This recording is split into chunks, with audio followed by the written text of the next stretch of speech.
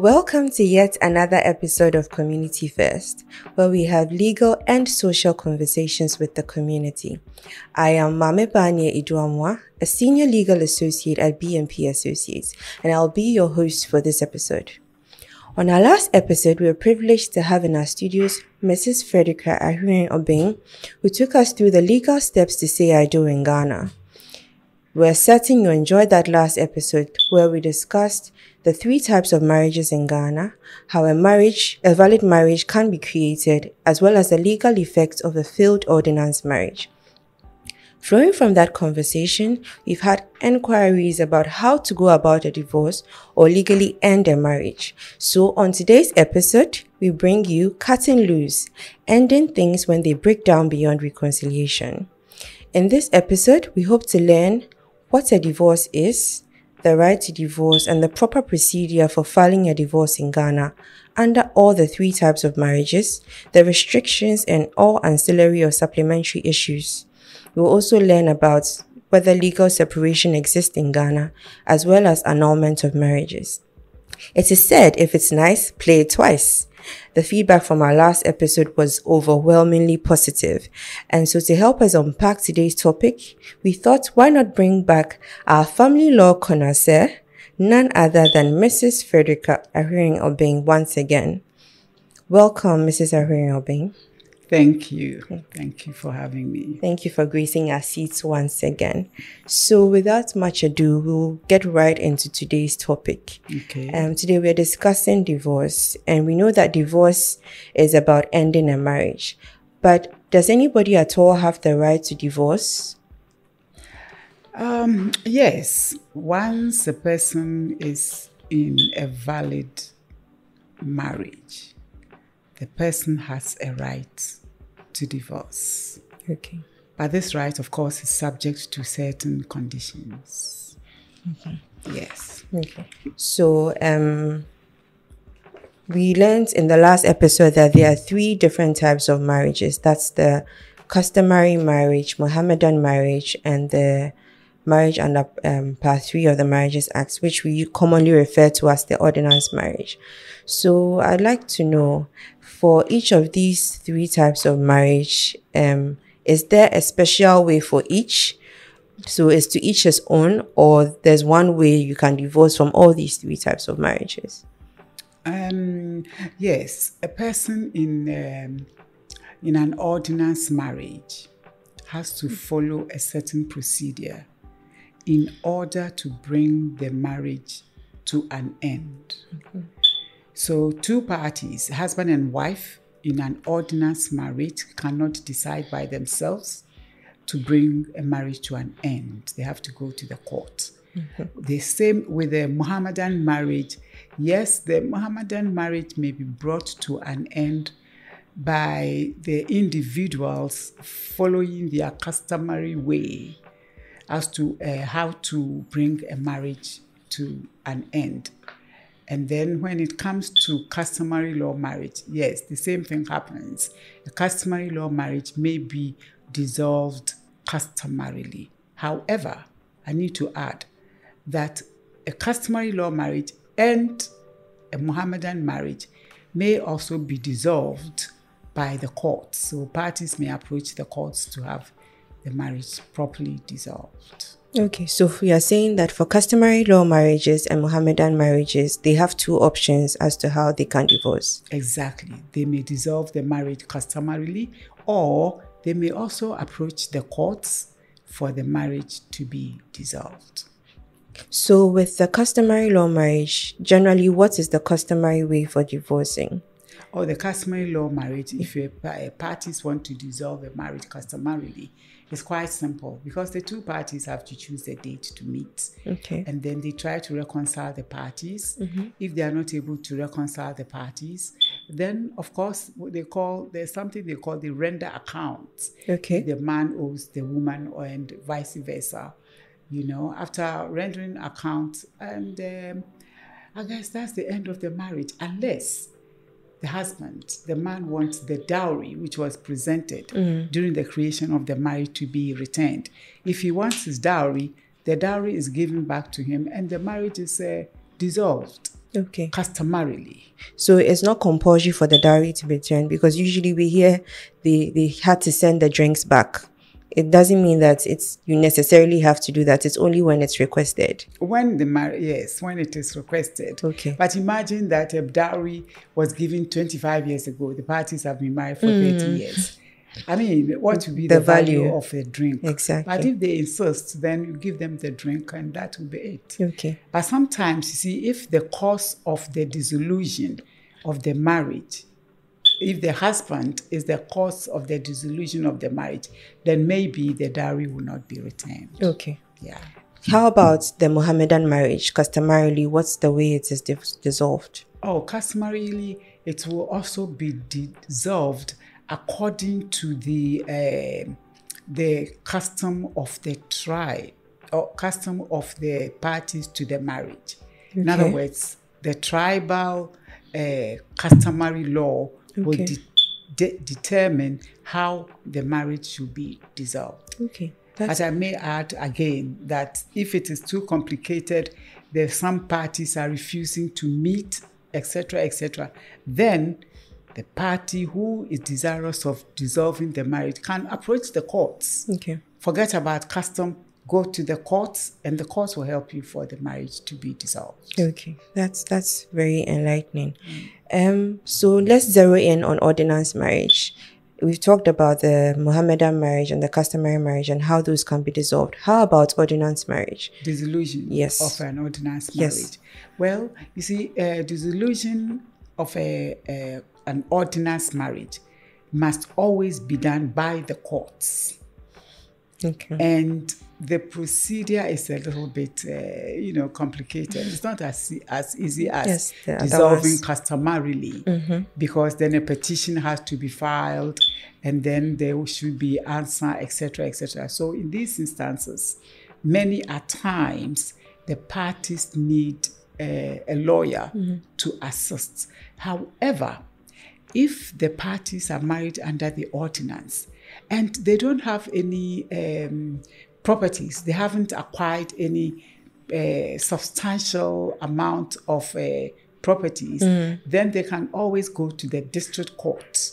Okay. So if the parties do not have money and they are married under the ordinance, what they can do is to approach the registrar of a district court.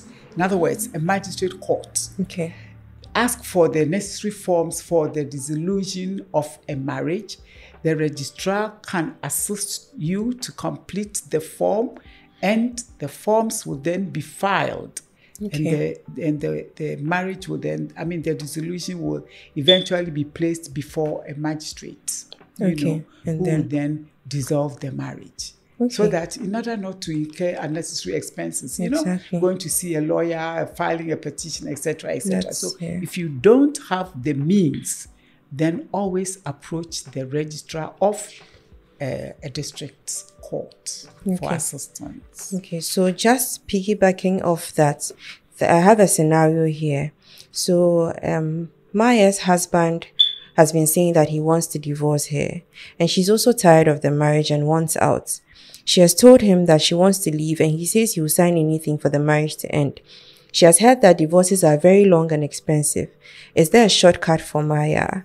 I'm guessing what you just described could be an option for her. Exactly. Go to the district court, talk to the registrar, complete the forms, and you're good to go. I've also heard about consent judgment when it comes to divorce petitions. Is that an option? Consent judgment. In the sense that maybe the parties just want to agree that this is how, even though there's property involved, they agree that this is how we want to share the property. And so they put something on paper and go to court. Is that a possible option for them? Exactly. So if the parties agree on the sharing of the properties, then of course they are making everything simpler. So all they do is they can actually share the properties themselves. Okay. And then approach the court for a dissolution of the marriage. Okay. And then for a confirmation by the court of the agreement. Okay. As to how the property should be shared. Okay. The agreement, yes. Okay. Okay. So coming back to how the divorce should go, you mentioned that you start off by filing a petition. I have heard that there's only one basis for which you can divorce in Ghana. Is that the case? Oh, yes. You see, there's only one ground.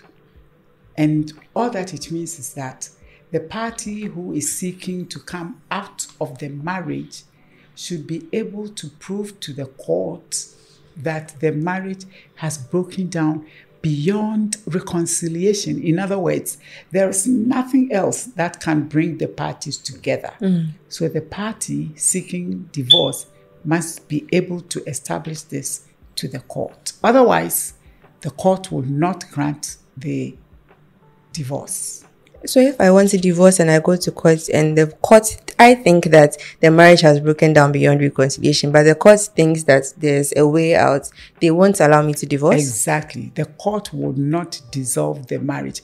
You know, people always think that, once we have come to court for the marriage to be dissolved, then who is the judge to say that we can't? Exactly. But that is the law. The law says if you fail to prove that the marriage has broken down beyond reconciliation, if you fail, the judge should not dissolve the marriage. In other words, the judge should send the parties away to try and reconcile. Because, you see, marriage is a special entity before God and man. And therefore, it has to be protected. That's very interesting because you think that once it's my divorce, I can just go ahead and divorce. But the court actually has a say. Exactly. Also, you talked about the fact that aside, that is the one ground, but I'm guessing there are other facts that you can rely on. If you can throw some light on that. Okay. So the law says that you must prove that the marriage has broken down. How do you prove to the court that the marriage has broken down beyond reconciliation? In this case, you see, you may state that, my husband has committed adultery, or my wife has committed adultery. And therefore, I find it, repulsive, intolerable to continue to live with her. So if you're able to establish adultery, then chances are that the court will grant a dissolution of the marriage. But it is important here for the parties to know that just seeing your wife talking to another man or seeing a note from another man, etc., those things do not amount to adultery. If a person wants to rely on adultery, there must be evidence of sexual intercourse. So if a husband happens to see the wife in a room with the man, they are just on the bed, would that be enough? That could be also. You see, the court would then draw an inference. The court would then say that, what is a married woman doing with another man on their matrimonial bed? No. From that, the court can then draw a conclusion that the sexual intercourse has taken place. Okay. Yeah. Okay. And then you have unreasonable behavior too. One can use unreasonable behavior to prove that, the marriage is terrible. It has broken down beyond reconciliation. Husband beating the wife all the time, and vice versa. Woman beating the husband all the time. Woman refusing to cook for the husband. Husband coming home drunk. Woman nagging all the time, asking the husband unnecessary questions, disrespecting your husband in public. All those things, if it's gone on for, it's happened for a number of times, the court is likely to come to a conclusion that the marriage has broken down beyond reconciliation. And then, of course, you also have desertion. A man may desert a wife, for more than 2 years. The law says that the husband must have gone, or the other spouse, could be the wife, the husband, must have gone away for more than 2 years. Okay. So if it's 18 months, 12 months, etc., one cannot talk of desertion. It has to be 2 years. Yeah, exactly. It has to be more than 2 years. And even during that, if the husband comes and goes, he comes and goes. You can't use that. Exactly. The court may say that, but he goes and then he comes. So doesn't really amount to desertion, or if he sends you money and stuff like that. It should be total, complete. He must go away. You don't hear from him. You don't see him. He doesn't send you money. Excuse me. If this has gone on for more than 2 years, then the courts will come to conclusion again that the marriage has broken down beyond reconciliation. Okay. Not to take you back, but with the unreasonable behavior, so who decides what's unreasonable? Because unreasonable can be relative.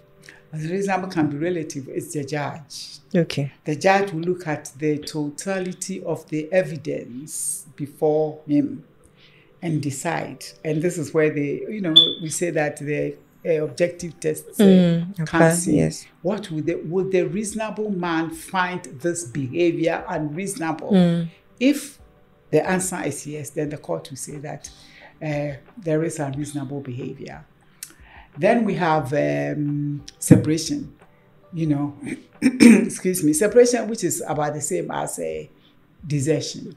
So if you have been separated for more than 2 years, again, not hearing, etc., the court will come to a conclusion that the marriage has broken down beyond reconciliation. Yeah, and then inability to reconcile differences. You see, sometimes parties don't just get on. They are not compatible. So everything, the wife says one thing, the man says one thing. If it goes on for, again, more than 2 years, the court will come to a conclusion that marriage has broken down beyond reconciliation. Because, for example, the woman is not falling pregnant. She has done everything in her power, seen all the specialists. The man has to go and see a specialist and he refuses. That's what they usually do. It happens. It does. It really does. Yeah. So he refuses. I'm like, it's your turn. I have been examined. I am fine. There's nothing wrong with me, my darling. You must also take your turn, see a doctor. And then the man refuses. Can you see? Inability to reconcile differences. So if this has gone on for a while, a reasonable time, the court will say that the marriage has broken down beyond reconciliation. That's very worth of note. And for all of these facts that you mentioned, you kept making reference to a 2-year mark. So does it mean that if my marriage is not 2 years, I'm stuck, I can't divorce, even if we have irreconcilable differences? Well, if you see, when it's inability to reconcile, you can say that, well, yes, you don't have to wait for 2 years. Okay. But when it comes to, when we talk of inability to reconcile, this is where you are living together as husband and wife, but you don't agree on a number of things. But when it comes to the separation, you are not together. Maybe you don't live together. You could also be living together under one roof, but you don't talk to each other.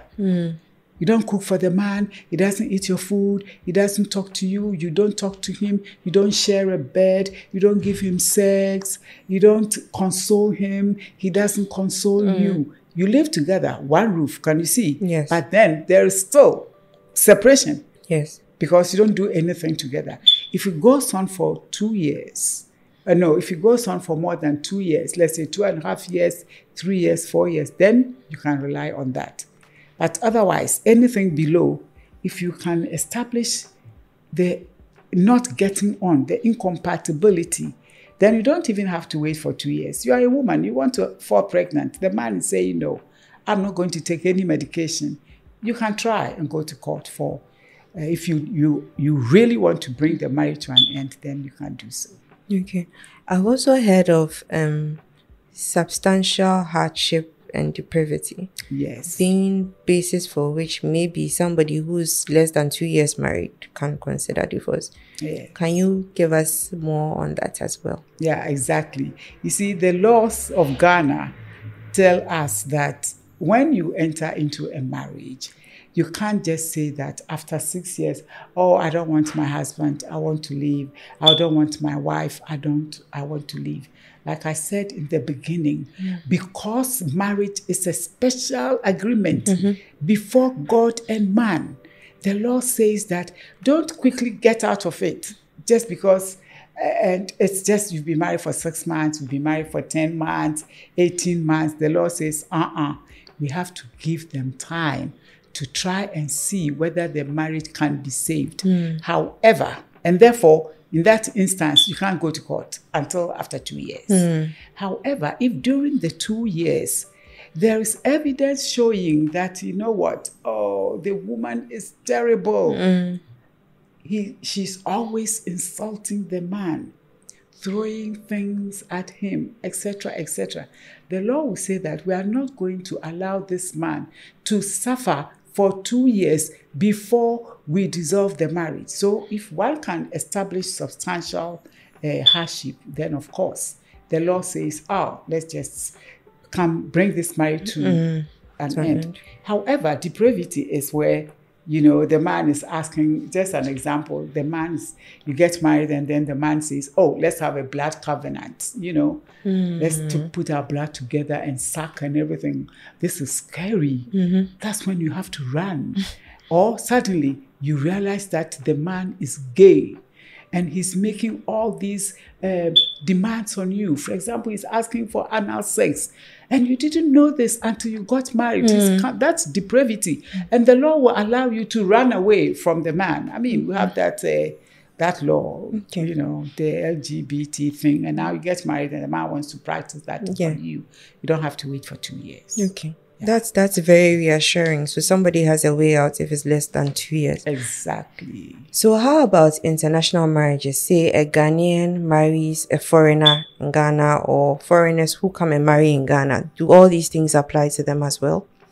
Yes. Okay. They will apply. Let's say a British guy comes to Ghana and then he wants to marry to a Ghanaian woman and he wants a dissolution of the marriage.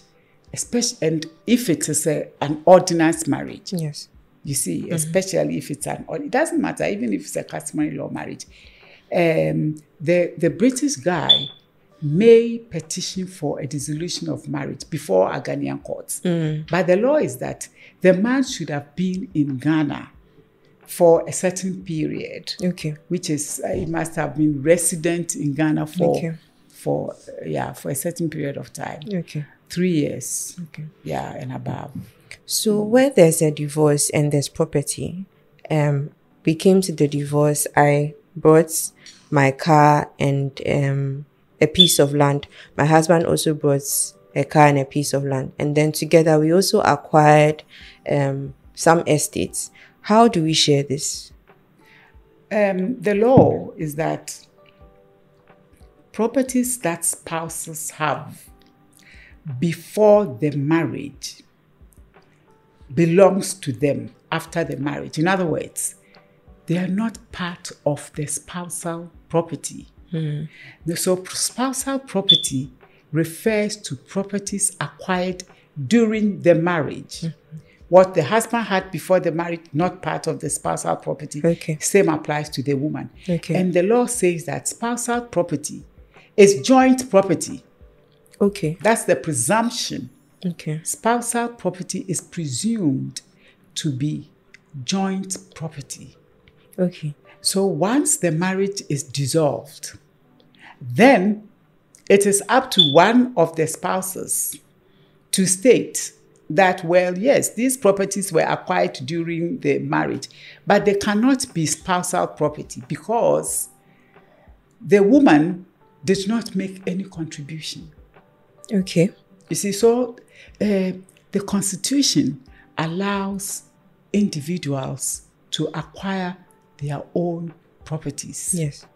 So therefore, once we marry, the law says the properties belong to both of us. However, if one of the parties can establish that this particular property, let's say a piece of land at Aburi, was acquired solely by the husband without any contribution from the husband, then that property will be taken out of the spousal property. So what is left is what will be shared. But then, what is contribution? That is the question. Yes, yes. That's I was what coming to that. Yes, ask. I'm coming to that because you have situations where I've heard of people who are housewives, and maybe it was a man who was working to bring money home, and yours was taking care of the children. Where does that fall in all of this? Exactly. So the courts have been very benevolent in this respect. The courts have said that contribution includes assisting financially, assisting physically. In other words, if the man, for example, is building, the woman doesn't put in any money at all. It's the man's money, but she goes to the site from time to time. So if I just go and look at the place, I walk around and say, okay, I see the building project is going on, but I don't make any contribution, I'm still entitled. It is still a spousal property. Okay. Because you went there physically, maybe a couple of times. Okay. And more importantly, apart from going there, you are when the man goes to work, he comes back, you are the housewife. What food does he come to eat? Food prepared by you. Exactly. You are the one taking care of the children. You are the one cleaning the house. You are the one making it possible for him to go to work and come back to a peaceful home. Children have been taken care of. He has a hot meal on his table. The law says that is a contribution. Okay. And in fact, the court has gone further to talk about emotional support. You give him emotional support. He comes home and he says, oh, the workers are giving me problems and the chief is taking my land and you are the wife. He's crying on your shoulders. That is emotional support. So therefore, the court will take all the emotional support, all those things into consideration and come to say that you have made a contribution and therefore the building at Aburi will be spousal property. Wow, that's very, very interesting. So Yes. basically, contribution is very broadly defined under the law. Thank you. Nicely put. Yes. In fact, better put. Thank you. Yeah, thank you. So another question that would come up, can I get alimony when I divorce? And who determines how much? Yeah, sorry. Let me just explain this quickly. The spousal property. Yes, please. Now, spouses should also note that just because you have made a contribution does not mean that the property will be shared on a 50-50 basis. People always get that wrong. And then I want to cry. Because you've made a contribution doesn't mean that your husband came in with, let's say, 1 billion cedis, Ghana cedis.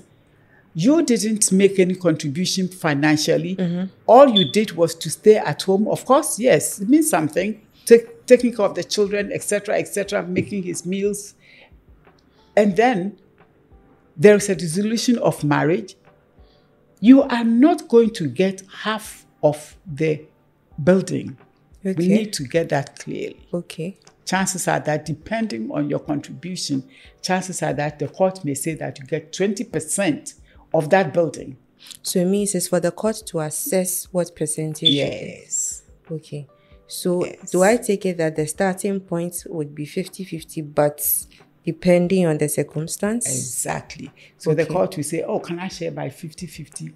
And the court will say, no, it will not be fair. If it will be fair to share on a 50-50 basis, the court will share on a 50-50 basis. Because maybe when the man got to the roofing stage, the woman made a contribution financially, in addition to cooking, etc., etc. So the court may say that it's 50-50. Okay. Otherwise, the court may say that you take 30, the man takes so the key element here will be fairness. That's what the court will look at. Okay. Fairness, equitable, Okay. So with the alimony, I was asking, how much alimony can a person be entitled to, and who determines how much? You see, it's the court which determines alimony. We have alimony under our laws, and it's there. Okay. So it's the court which determines the percentage or whatever alimony should be paid by one spouse to the other. And you know what? We need to also remember that a court may order the wife to share her property with the husband, and a court may order a husband to share his property with the wife. There's not only one way. It can No go way. both ways. It applies to both husband and wife. And when it comes to alimony too, it's the same thing. Alimony is not part of the spousal property which is shared. Okay. Alimony is something that the court may look at the woman, in particular, it's the woman. What kind of lifestyle has the woman been used to? So the husband takes you from your abode elsewhere, maybe from a little town or a village. He brings you to Accra. You stay at Laboni, nice house. You are used to these, maybe a house help, etc., etc. There is a disillusion. And maybe you get nothing from the spousal property because you didn't make any contribution. Maybe you even made a contribution, but when the court divided the spousal property, you just got 10%. Question is, should you now be sent back to your village to continue with that village life? Will it be reasonable? A court may come to a conclusion that no. When even the man came into the marriage, he had 4 houses. Let us try and give the small house to the woman so that she does not have to go back to the village. Okay. So the court will take a number of things into consideration before making an order with regard to alimony. Okay. But please also remember that alimony is it's not easy to get. One has to establish the needs. It's a based on the needs of a spouse after a dissolution of marriage. So can alimony be equated to financial provision then? Yes. The court may, if I may also add this, the court may order when it comes to alimony, it may be a house, it may be monetary, it may be a house and money. Okay. And it is the court that determines. It's not the husband or the wife who is going to say that, okay, I've got 5 houses, but I'm going to give the small one at a B&P to the wife. No. It's for the court to decide. Okay. So basically the court will decide, and the court will not let you fall from grace to grass just because you got it first. Thank you. Okay. If the man can afford. Only if the man can afford. Okay. Yes. So what about not the man? I always say the man, both sides, sides. If the man can afford or the woman can afford, that's fine. So what about children? Where there are children in the marriage, what happens to them when there's a divorce? When there's a divorce and the children are of tender age, I mean, if a child is 19, 20, maybe 35, who cares? Nobody cares about you. Just go and work and make your own money.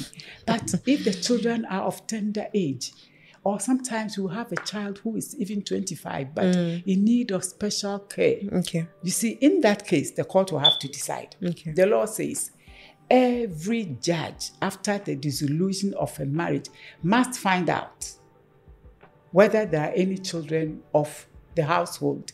I always say household because you could imagine that the wife has brought in maybe 2 children of a dead sister. Can you see? They are young, children of tender age. Maybe they are 6 years and 8 years. They've stayed with them. Now there's a dissolution of the marriage. The court will have to take into consideration those children too. You see, so therefore I prefer to say children of the household, not so much children of the marriage. Okay. The law says every judge must make that inquiry. And the courts, again, the law says that it is the prime, the welfare of the children is paramount. Okay. Therefore, a court should do whatever is in the interest of the children. Okay. And not what is in the interest of the wife or the husband. In the interests of the husband, the father. Okay. So, in fact, the law goes to the extent of saying that if it will be in the best interest of a child for the child to be given to a stranger, custody to be given to a stranger, that's what the court will do. But, oh, wow. Yes. You see, because the husband may be a man of straw. The mother may also be a drunkard.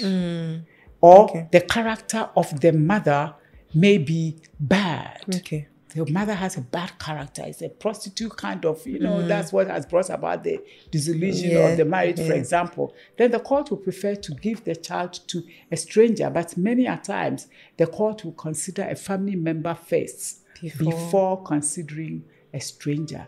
Okay. So that is the paramount interest, the welfare and interests of the child. Okay. And again, if the child is a baby, like we say, tender age, the custody should go to the mother. Okay. Custody should go to the mother, unless the mother is of bad character. Like I said, if she's of bad character, then the court will consider giving custody to the father. Then sometimes, you see, you come to a stage where the father says, I want the boy. And then the mother says, I want all the children. The court will give the custody to the person or the parent who wants custody of all the children. Because it is very painful to separate siblings. Okay. It's painful to separate brothers and sisters. Okay. The court will always try to put them together. Okay. This is very, very detailed, because one would think that when you go for a divorce proceeding, it's automatic that it will either go to the wife or the husband. But now even a stranger can be given your children. Oh, yes. Depending on the circumstances exactly. Of the father, of the mother. And then if I may also explain this, you see, poverty should not play a part when it comes to custody of children, because we can't say that, the father is a lawyer and he's got the money, he lives in Laboni and it doesn't matter. Even if the woman cannot afford, the court is likely to order the husband, the ex, to now find accommodation, reasonable accommodation for the mother and the children, so that the children who are of tender age can still be in the care of the mother. Okay. So poverty per se should not be a determining factor at all. Okay. That's very, very enlightening. So another question. I gave you the Maya scenario where she wanted to divorce her husband, but it was expensive, and so she wanted a shortcut. Can they decide to just separate? And is that recognized in law in Ghana? No. Okay. Unless it is maybe a customary law marriage, maybe. Okay. But if it is an ordinance marriage, then there is no way. If you separate for 30 years, right? The woman goes on her merry way. She marries another man, lives wherever in England or even here in Ghana. The man also goes on his merry way, marries, stays here with another wife. The marriage is still intact. The 30-year-old marriage is still intact. Even though they've all gone their separate ways? Separate ways.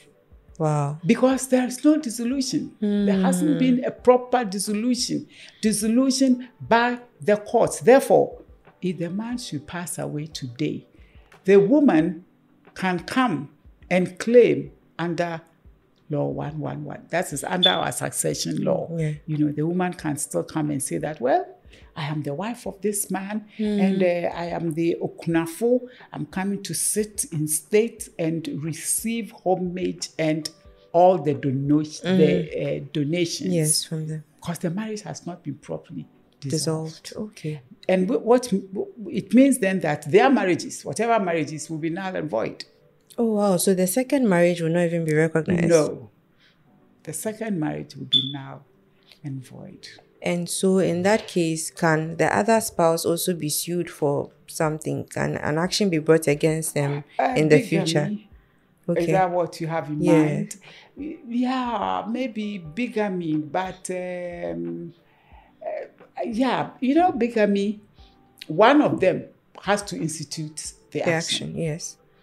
A policeman can come to you and say that, excuse me, bigamy. So if the spouses are not going for bigamy, and usually they don't, and even if they go, the judge may just caution and discharge. Because the sentence is very short. Maximum, I think, is 5 months or 6 months or something. So, yes, technically, they will be guilty of bigamy. Okay. Yeah. Okay. And then also there's another word that people tend to confuse with, or, well, interchange with divorce, annulment. What is annulment? And is it the same as divorce? Yeah, annulment and divorce are totally different. Divorce takes place where a valid marriage has been created. You see, if the parties are in a valid marriage, then of course one has to go for a divorce dissolution. Now, annulment, we have let's say 3 types of marriage, ordinance marriage. You have a valid marriage, we have a void marriage, and we have a voidable marriage. You see? Okay. So if the marriage is void, then one goes for annulment. Okay. Because you only go for a petition if the marriage is valid. Okay.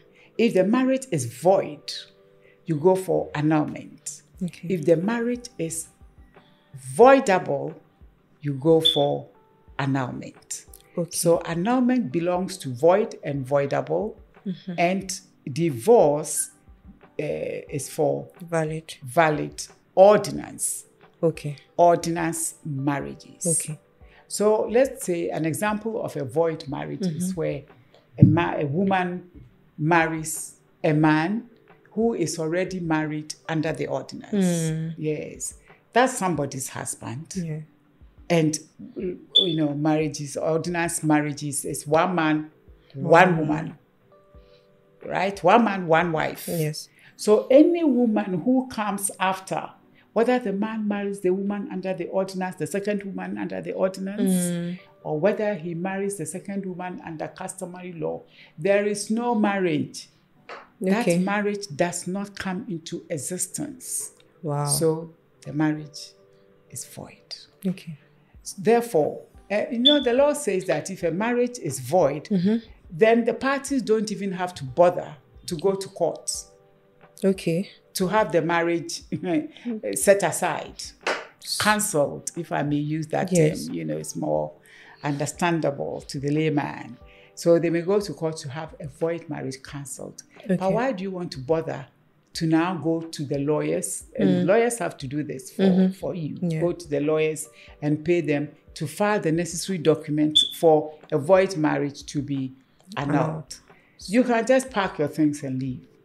And just like that. And like that. And you can just go and remarry and it will not be an issue. Marry another man, it will not be an issue at all. If the marriage is void. Okay. You go for annulment. So even though it will still be on the marriage registrar's books that you are married because you married under ordinance, if it discover for some reason that it should be annulled and you just walk away, it's fine. Yes. Because the law says that a void marriage does not even come into existence. Okay. So there's nothing there for you to go and annul. Okay. You see, but again, let's say that the law says that a child under the age of 18 cannot enter into a valid marriage. So if the man is, let's say, 34 and he marries a 17-year-old girl, that marriage is what? Void. Okay. You see, that marriage is void. But it could be that in the meantime, the 17-year-old girl has a child. They got married, maybe she was 16, now she's 17, she's got a child, and the marriage is void.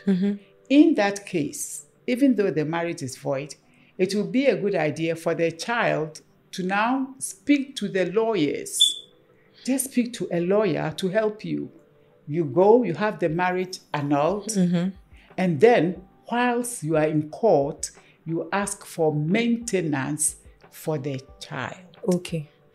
So where there's a child involved, it will be advisable to still go through the annulment proceedings so that you can get maintenance for the child. For the child. But again, even if you don't go to court, the law says that if you have a child you are entitled to go to court for maintenance. Okay.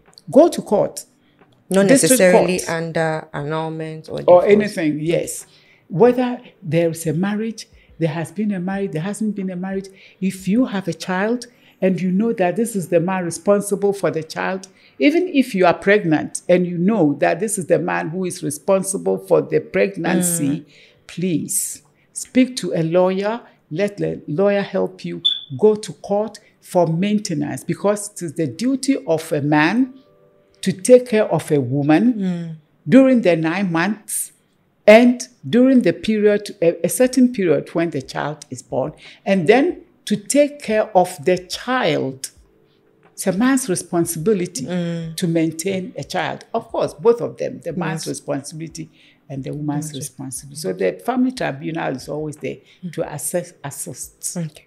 So if there was an annulment and before the annulment happened, I didn't know that, for example, like you said, the person was already married to someone and I didn't know about it. We're together for 5 years and we've acquired some property together. That would be spousal property, right? Yes. And so what happens in the annulment situation? In that case, it's again another good situation where you have to now go to court. You have to go to court. The void marriage will be annulled, and then the properties will be shared accordingly. Okay. Yes. Okay. Using the same as if they were spousal properties. Okay. Yeah. Okay. Mrs. But then the voidable. Okay. A marriage, remember we said Void. but the voidable is totally different from the void. And then they occur in about 4 instances. So Okay. I don't know whether people have that situation, but if there is a marriage and then one of the parties, for example, refrains from consummating the marriage, in other words, having sex with a man for the first time. Okay. The marriage is voidable. Or let's say the woman or the man was suffering from insanity and one of the parties did not know. That in that case, the marriage is voidable. Or the woman was carrying another man's child unbeknown to the husband. In that case, the marriage is voidable and not void. So with voidable, it's not like void where you can say that I'm just walking away. Yes. What happens with the voidable as well? If the marriage is voidable, then one can go for annulment. Okay. But until such time that the marriage has been annulled, the party cannot enter into a valid marriage. Okay. Yes. So for that one, you have to actually go to the court. Yes, to have it set aside. Otherwise, if you enter into another marriage, that second marriage is now void. Okay. It's now and void. Okay. Yeah. Okay. Sorry, this has been a very, very insightful discussion. I wish we could continue, but time is not on our side. Do you have any last words for our audience before we end? Yes, what I would say is that, always try as much as possible to talk to a lawyer. Talk to a lawyer before a petition for divorce is filed. No, not filed. In other words, before you even start considering a divorce, please speak to a lawyer. And even before you decide to marry, it is so crucial that one speaks to a lawyer. Okay. Thank you so much. Those are very great last words. Thank you too for coming. I think grateful. My key takeaways would be that even emotional support counts as contribution. Yes. Sometimes I think it's overlooked, especially when there's no financial contribution, but it's also very important. And I've also learned about the fact that separation in Ghana is not legal. Or legally recognized. So even if you separate and you go and marry somewhere else later on, that other marriage would not be recognized. Yes. So that is why it is important to speak to a lawyer all the time when you are engaging in such proceedings.